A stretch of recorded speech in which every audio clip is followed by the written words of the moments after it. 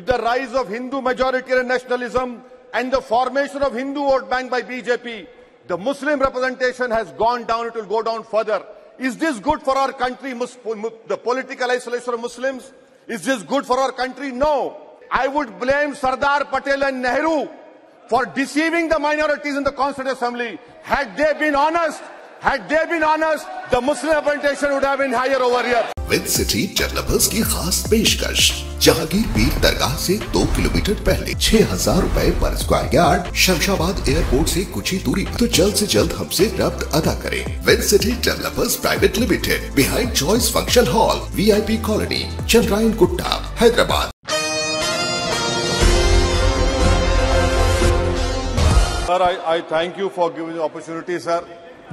Sir, on behalf of my party, I stand to oppose this legislation because the justification being given for bringing the legislation is to ensure that more women get elected in the parliament and the state assemblies.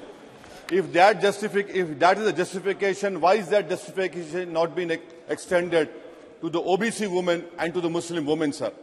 Where the representation in this August House is minimal, very less. Secondly, sir, we know that Muslim women are 7% of the population, but in this Lok Sabha, their representation only 0.7%. We know for a fact that the annual dropout rate of Muslim girls is almost 19%, while it is 12% for other women. Sir, nearly half of the Muslim women are illiterate. This Modi government wants increased representation for Savarna women. They don't want representation for OBC women and for Muslim women, sir.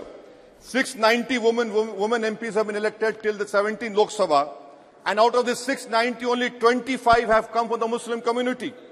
In 57, 62, 91, 99, there has been no Muslim woman got elected. May I tell you, sir, and bring to notice of the August House, that this number has never gone beyond four members. And when I hear that no reservation cannot be given on religious grounds, what is 1950 presidential order? It is a deceive. You are deceiving the Muslim community by denying them this quota in this women reservation, sir. Muslim women face double bind discrimination against being as a woman and as a Muslim also, sir. This government does not want to live in a world where marginalized people get substantial representation. You want a parliament which consists of only bade log. You don't want people from chote log to enter in this August House, sir. This bill will deny fair share to OBCs. This bill will close the doors for the Muslim representation in the parliament and in the assembly, sir.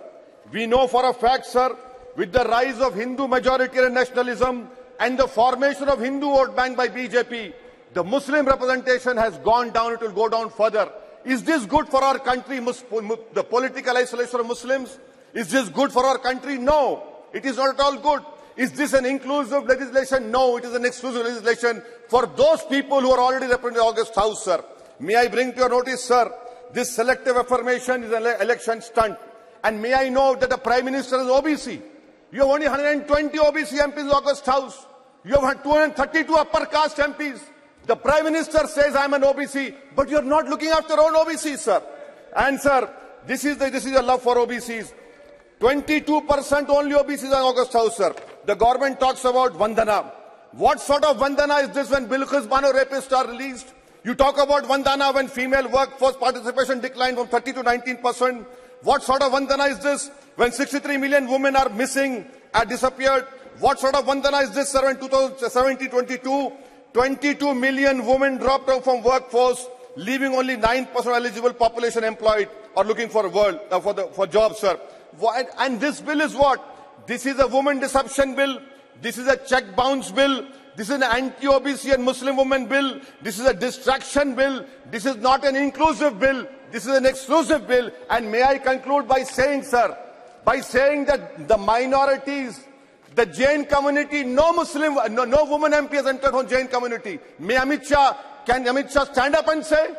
Why is there a no Jain MP? Can Gujarat people stand up and say, from 1984, not a single Muslim MP has got elected from Gujarat? And in conclusion, I would say, I would blame Sardar Patel and Nehru for deceiving the minorities in the Constituent Assembly. Had they been honest, the Muslim representation would have been higher over here. That is why I oppose this bill. Thank you, sir.